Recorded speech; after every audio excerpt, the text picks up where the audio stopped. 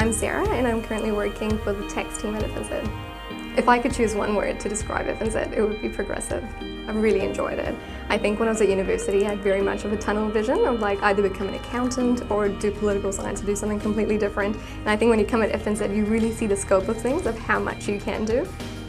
So I think that's been very interesting. I've hopped from being ops assistant to reconciliations analyst to now in the tax team, all in the span of 4 years.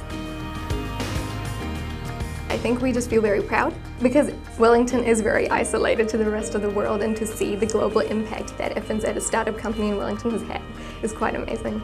And I think if you want career growth, if that's your priority, this is the place to start. The number of people that are such young managers or senior team leaders, it's just amazing.